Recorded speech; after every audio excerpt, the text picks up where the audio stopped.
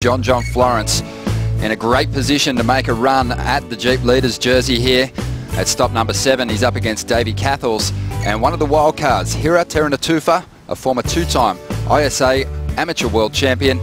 Easy decision for Heat of the Year. Yeah, it was amazing. Here we go. Looks like Hira found himself a little one, Ronnie. Hira's going to pull through the back there. Dewey Kennedy on the Gold Coast where he took the first wave, and we'll get back to that. Well, here goes Hira. And he has done some damage in this contest before. Just a silky carve to get started on this ride. Not so concerned about the barrel on that one. He kicks out. Spends every day there and absolutely tears in small stuff.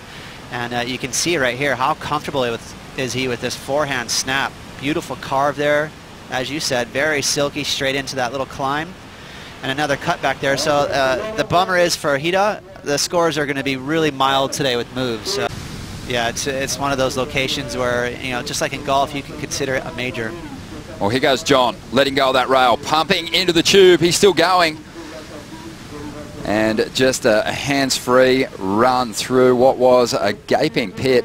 And John, always casual, right in the middle of it. Right here, lets go of the rail, gets that pump that we were talking about earlier this morning. So John picking up on the fact that he was behind it, Ronnie, very deep. So he adjusted by getting a pump in, and that's difficult to do on your backhand. Easy to do on your forehand, but on your heel side to get those weaves and those pumps to generate speed when you need to. Very talented effort from John. I wouldn't be surprised if this is the wave of the day. John, for a big lanky guy. He's found the one wave, and now look at him. He's going to be paddling into this one. A beautiful wave off the bottom, pump, no hand, standing tall. Spits him out clean. I mean, just absolutely beautiful surfing, big sweeping cut back into the bowl. There you have it, John Florence, ready to go. Basically, he's just going to be moving around in there, hoping he doesn't tag the reef. And here's John, look at that, so casual again, no hands, and it's much more difficult to get barreled on a shack that square without grabbing your rail. It's much easier and safer to kind of hold on to that rail and make sure you come out, but John making it look easy. Here goes Davey Cathels from North Narrabeen, Australia, trying to get himself up into the top 22 in 23rd position on the ratings at the moment. And so to get to your point about the luck factor for John, as we see Davey Cathels, look at the waves right now turning on. This is refreshing. We saw the boys really stalled out this morning with some inconsistent waves, but now it's starting to really pour in. Let's have a look at the highest scoring ride of the contest so far, a 9.4.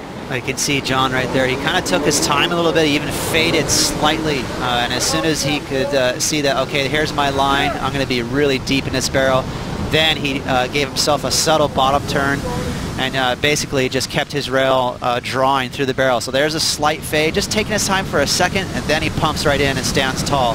That's the beauty of Chopu. Once you pick your line, pretty much your work is over. There's some barrels around the world and some waves where you have to really work and kind of weave and bob. But at Chopu, especially on those ones that come out of the West Bowl. Well, a couple of nuggets rolling our way at the moment. Davey Cathels, he gets a beautiful looking wall, grabs that rail, and the wave just spews him out into the channel. Just over 9 minutes remaining. And some movement once again from John Florence, right under the ledge, dragging that body in the wall of the wave. Just some great exchanges unfolding as John throws down, well, a snowboard-like track. He has priority at the back now. Let's look at the exchange on the replay. You can see a pretty good little pump there before Davey Cathels grabbed his rail. Again, that's kind of for stability, just to make sure that he bounces through the foam ball if in fact it does touch him. You can see he just stayed ahead of it. So that will keep the score in check. It's not going to be a massive score like John's had.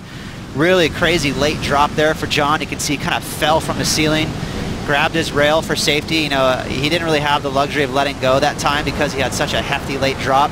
And it was also a bit of a block. Hira was there with second priority. He had maybe a better line, just being a little deeper than John. But John taking care of business, just saying, no, thank you. I'm going to go ahead and take this wave and kind of block you. Just looks so sure of himself out there at the moment, John Florence. Just making some comparisons. Davey Cathels has picked off some pretty nice barrels, but just some subtle things are different between Hira and John, who's obviously one of the best barrel riders on earth. Oh, Hira having a look at this one.